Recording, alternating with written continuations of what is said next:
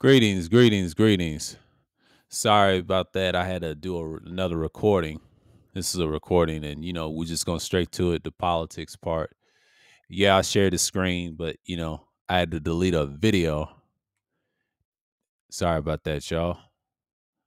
And I'm just trying to see where we at. The New York Times. We're gonna get that. We're gonna share another screen, and we're gonna get back to it. Um, yeah, we're gonna see, and we're gonna show y'all what's what. These damn commercials and shit. I didn't want to get flagged. You know how YouTube is with the copyright. I was going to say fair use, but I said something told me just don't post that. And I'm smart. I didn't. I was saying a lot of shit, but it is what it is. But this right here, the map, this is what it's going to look like, race to 270. And you already know New Hampshire and in Maine, the other states in part, these are some place in Maine is blue and New Hampshire. And then Vermont, everything else is blue on the up north except for New Hampshire. And of course, they could be red or whatever. And then you got Wisconsin, of course, you got Minnesota and Iowa. These are key states to win. Texas and all that. That issues. Georgia was a toss up. Like you're going back to the 2022, the senator elections. See, this is where we at now. This is where the map looks like. Okay. That's where we at right now. That's what we're going to do. And I might post this to the. Let's put this. Yeah. And race to 220. Okay, we're going to stop sharing the screen and we're going to get to the main topic. Okay.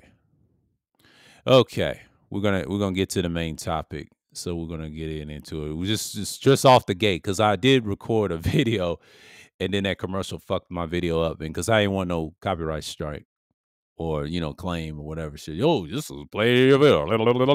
Advertise. I ain't got time. No. We're not promoting that BS over here. Okay. Let's see something real quick. Maximize it. There we go. There we go. From the top. Now, this is in April 25th, 2023.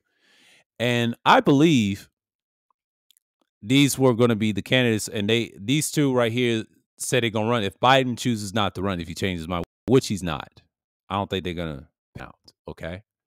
Now, Trump is indicted, right? But he's going to pay that off. December's a long way. It's not going to. He going to beat it. Me personally, he's gonna beat it because they ain't got nobody but Larry Elder, a bunch of and what's the name, Nikki Haley. They ain't got nobody. So this shit is trash right here. I expect a little bit better, but you got Tim Scott. He's expected to run.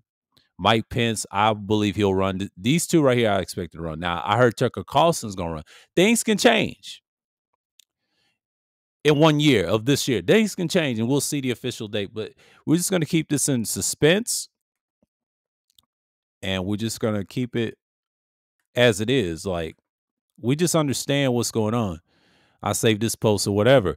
But let's see what we got to read here in New York Times, okay?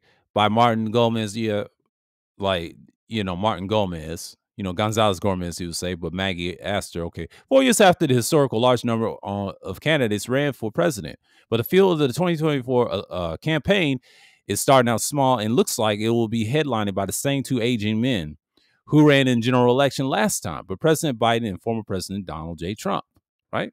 Last update, Biden formally declared his bid for re-election in a 3-minute video post online. But the video, which comes 4 years to the day after his 2020 campaign announcement, sets in motion the possibility of a rematch with the former President Donald J. Trump. But the number of Republicans are expected to enter the race, but most are taking their time to directly taking on Mr. Trump, who still holds on the extraordinary sway with their party's base. And Democrats are almost universally unwilling to challenge their own incumbents. So long as it seems like likely to run, no matter their misgivings. That's what they say. Okay.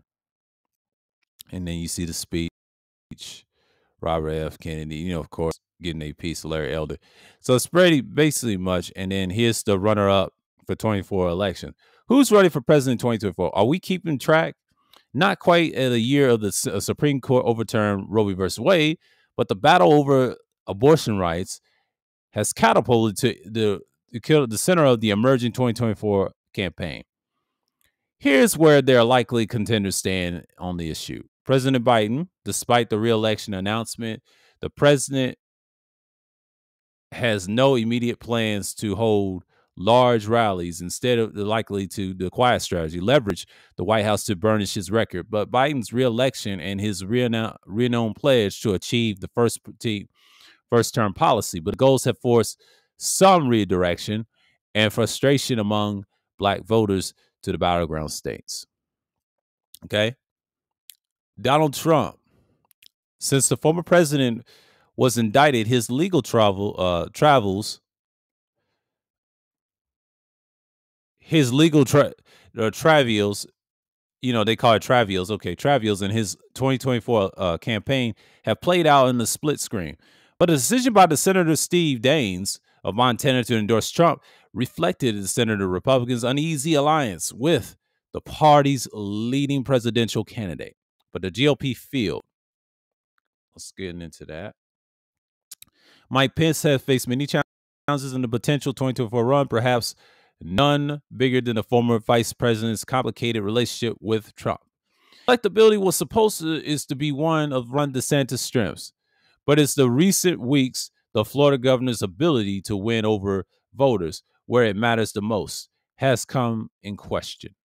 So yeah, but Trump can't take criticism. So this is what it looks like in 2024.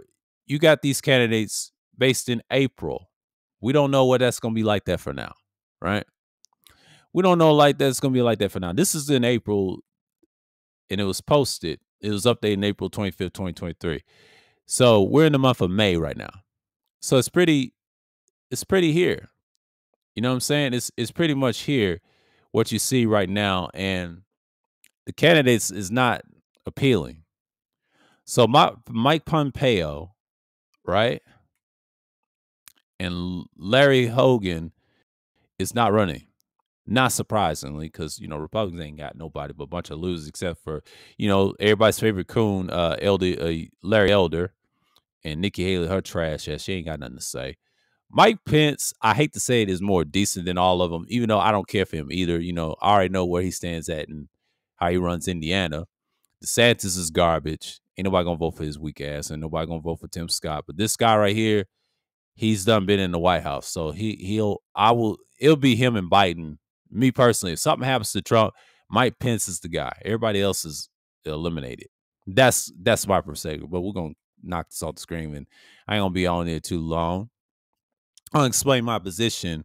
Why I say Mike Pence can replace Trump if something happens to Trump with this indictment or whatever. If he's gonna pay charges or whatever, this weird society that we're in now in America. America's collapsing, as y'all can tell. And, a lot of things going on in Sudan and everything. No one really cares. America ain't got the resources to defend those countries. They already got it in Ukraine. You know what I mean? That's going to come, Africa's going to go in the dirt anyway. Fuck with Esau and them. You already know it's over. It's over, folks. But what you got in 2024, this is the future you're going to get. It may change at the end of the year. You know what I'm saying? But it's like, why people focus on it now and not later. Okay? But that's the thing that I see so many people just coming through and just say, look, Trump's got a chance. He does have a chance. I'm not saying he doesn't. I'm saying if he does have a chance, why even bother? You know what I mean? Why even bother? Because the fact remains, why it doesn't even matter at all. You know what I'm saying? Why does it matter at all?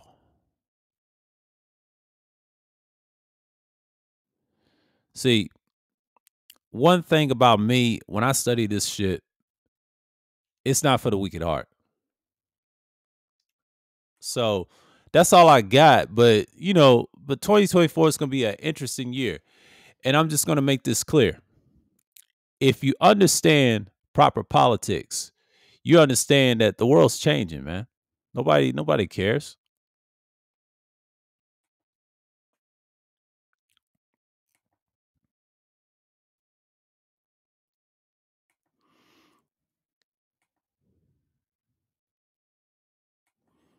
Nobody cares like that. But that's the whole purpose of me just talking and just, just be out here and then be like, hey, this is the type of stuff we're talking about, right?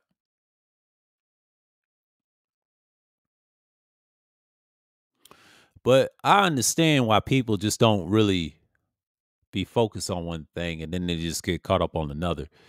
But the one thing about me is you see that things is going to get better in the future, but especially our people, they understand that things are changing. They got to get right. Y'all hosts, of course. Modern day politics is just going to be what it is. They're going down the same path they always path, and then they're going to pander to people that they need the most, right?